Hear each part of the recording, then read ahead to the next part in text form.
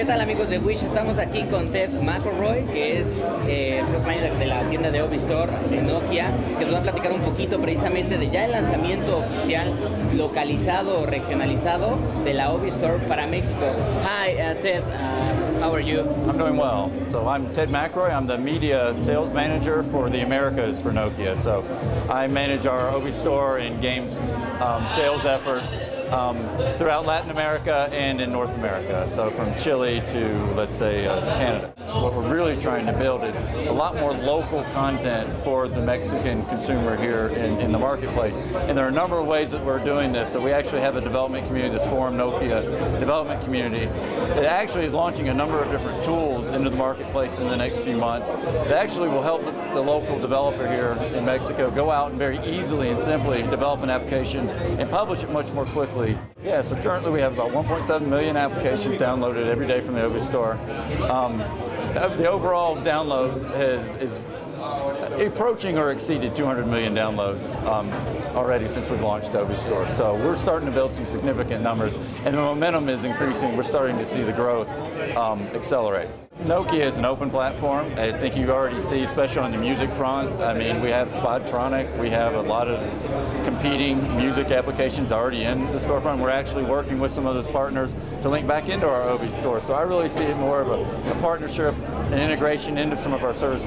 We believe that we're building some very compelling solutions and services that are going to be best in class, and people are going to want to use those more than some others. But anybody, it's an open platform.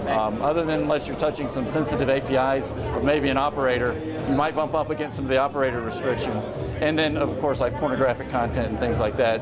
I mean, there are content guidelines that are very well published, but hey, if you have a good application, we're not going to keep it from our consumers.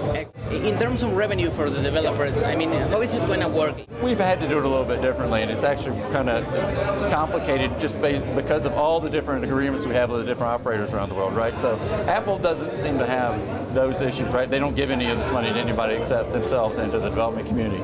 But to do some of the billing integrations, which we think is a key thing, the operator is going to be getting some of this money. So what we're actually doing is we're making deals directly with the developers, right?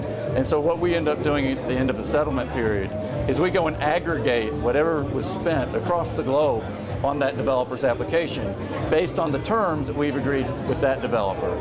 So it's up to a developer to develop the terms with Nokia, and we try to make those as market competitive as possible. It depends on where we are in the scale, but we think it's a different model than what some of the other guys are doing. So it depends on the developer. I mean, on the developer and the application. Right. So it's like here in Mexico, you might have a local developer, and he would get a relationship with us, and those new share terms would be developed based on that. We were actually just talking yesterday about an event here in Mexico. We're just now trying to actually set that date. We're looking at either early June or in August sometime to actually have a developers forum right here in Mexico City. Just go out and try the store. It's actually a great experience.